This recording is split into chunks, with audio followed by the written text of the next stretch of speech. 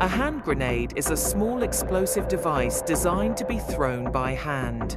Here's a detailed breakdown of how a typical fragmentation hand grenade works. Components: body, usually made of metal or plastic, designed to contain the explosive material. Explosive filler, the explosive substance inside the grenade, often made of TNT or a similar compound. Detonating mechanism, fuse, a device that ignites the explosive charge. It has a time delay to allow the thrower to move away before detonation. Detonator, the component that actually ignites the explosive material. Safety mechanisms, safety pin, prevents the lever from moving and the grenade from arming. Safety lever, spoon, holds the striker in place.